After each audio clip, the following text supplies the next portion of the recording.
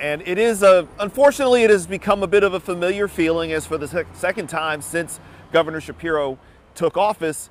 We've reached July 1st and the budget deadline has passed with no approved budget. And July 1st is not just some arbitrary date that's thrown out there.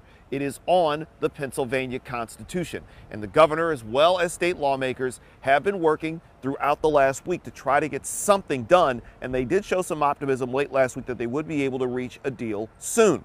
Now, the Democratic-controlled House is going to return today, while the Republican-controlled state Senate, they were last here on Thursday before they recessed for the weekend as well.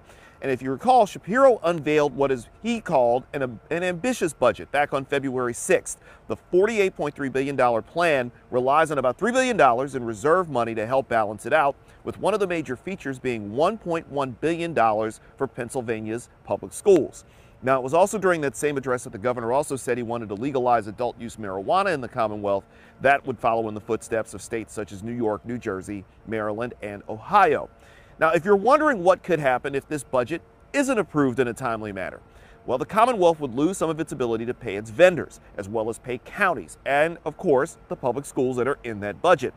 And despite this, the Commonwealth can still make debt payments, cover Medicaid costs, it can issue unemployment money, and ensure that the state police will remain on the patrol. So again, the legislator will be back here at the Capitol today to try to hammer out some sort of deal as soon as possible.